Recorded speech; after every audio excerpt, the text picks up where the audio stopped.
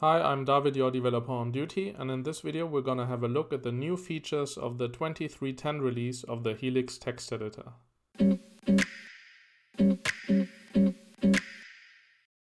It's now possible to run several language servers in the background simultaneously and configure Helix to use certain features from one and some others from another. So let's see how that works. You open the Helix configuration, languages toml. And here I configured two language servers. One is EFM and the other one is the TypeScript language server. And for my language TypeScript, I say autoFormat equals true. And I want to use EFM for the features format and diagnostics.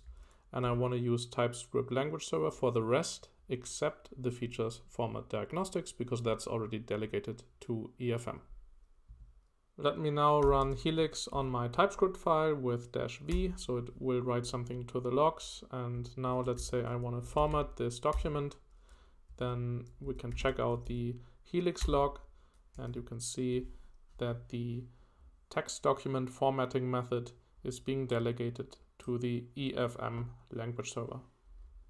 Helix comes now with a new fuzzy matcher called Nucleo, which is faster than Skim and FCF, and it can handle Unicode correctly. And it's also more intuitive than the previous ones. It will also enable new features, which hopefully come in the next Helix version. So if you, for example, open a file picker and then you try to match something, then it will use Nucleo under the hood. Now there's a new tab behavior called Smart Tab, and it works like this. If your cursor is here, and you press tab, then it will jump to the end of the syntax tree's parent node, meaning here. So let's just see how that works in practice. My cursor is at the end of this line here. I press tab and I can continue with my code.